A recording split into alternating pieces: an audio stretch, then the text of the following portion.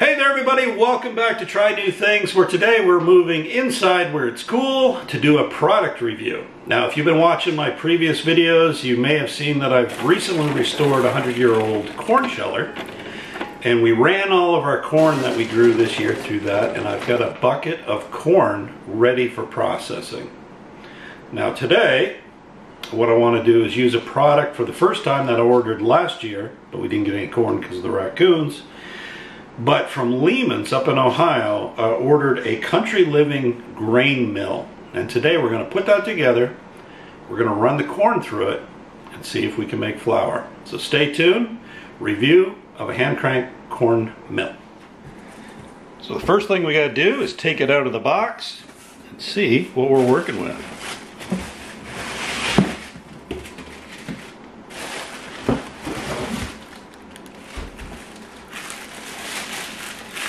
Looks like I'm going to have to build another base. So here is the corn mill from Country Living, and it won't stand up on its own yet. What else do we have in the box? So this is called a power bar. Not quite sure how that goes on there yet. And we've got a handle assembly. Nice handle.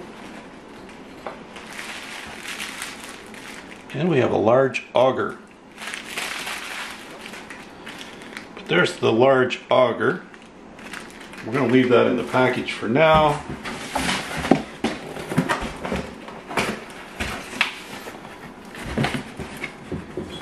Inside of this pizza box, we've got the flywheel where we mount the handle to it.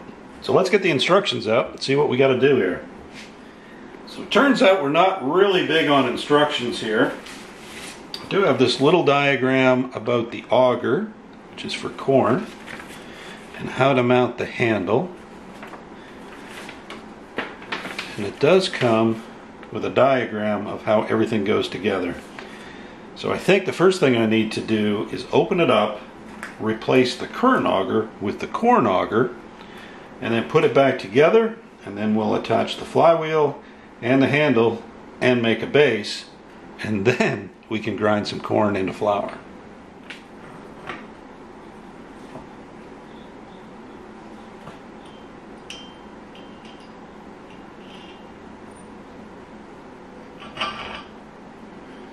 So there's the little grinding stones, and you can see where they tested it out on some wheat. Make sure it worked right.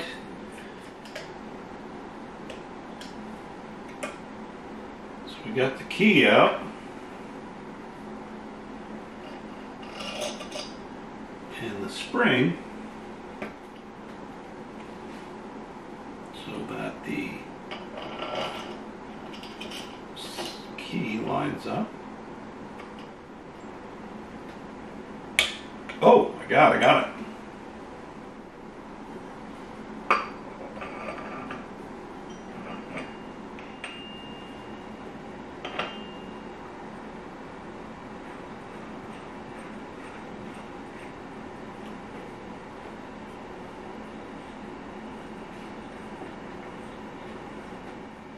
So on the wheel, to loosen it makes it more coarse, tighten it makes it more fine. So we may want to start with a coarse pass and then a fine pass. I'm not sure because I've never used this before. We'll set it up once we get it onto a stand and go from there. And on top of the power bar, we thread the handle. So after rummaging around the barn, I found this piece of cedar plank that I think I'm going to use for the base. It is a little long, so I'm going to trim it back a little bit. The challenge is going to be making sure that we can clamp this to a surface without interfering with the handle, which has to stick out beyond the edge of your table, while still having room for a tray to catch the flour. But I'm going to turn this piece of cedar into a stand, and then I'll check back in with you. All right, so here's what we came up with for a base. A nice cedar plank, coat of clear coat. It's time to clamp this down to a bench and try to make some flour. So once again, we're back in the kitchen with the Country Living corn mill or flour mill, and we're going to try it out. We may have to make some adjustments, and potentially we may have to run the corn through a couple times. But let's do a little and see how it turns out.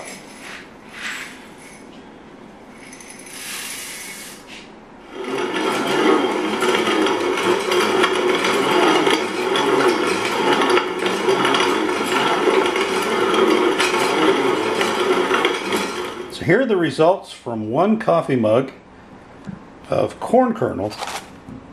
You can see there's still some fairly big chunks there. I'm going to try tighten it down a little bit more and run this through again, see what we end up with.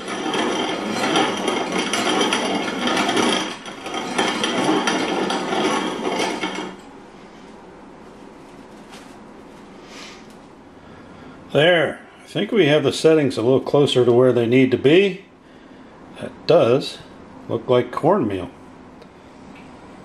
So here's a look at our corn flour that we've made so far, and I still got 90-95% of my corn left to grind. Alright, time to wrap up this video and give you my final thoughts on the grain corn mill from Country Living that I got from Lehman's. Now, it did take a long time for me to get. It is a fairly pricey unit, but it worked, and it worked really well. But I have to give props to those folks back in the day that hand cranked this thing or a version of it because they had to and not because they wanted to. So I spent a couple hours grinding corn today. I've got about half of it left, and my right shoulder is already wore out, but I did make a fairly good sized bag of cornmeal here. Now, when it comes out of the mill, I did run it through a sieve to get to this point. But once you get the settings right, you don't have a whole lot of loss there. And I can't wait to take this home and make it into some cornbread muffins. So this particular mill is solid cast metal. The flywheel is metal, the handle is wood. It is heavy and it is durable, and I think we're going to get many, many good years out of it. And we'll have one good Popeye arm when we're done grinding the corn every year. But anyway, hopefully you've enjoyed this video and you got to see the Country Living corn mill in action. If you have any questions or comments about this or anything else, leave them below. Don't forget to hit like and subscribe, and we'll see you in the next video.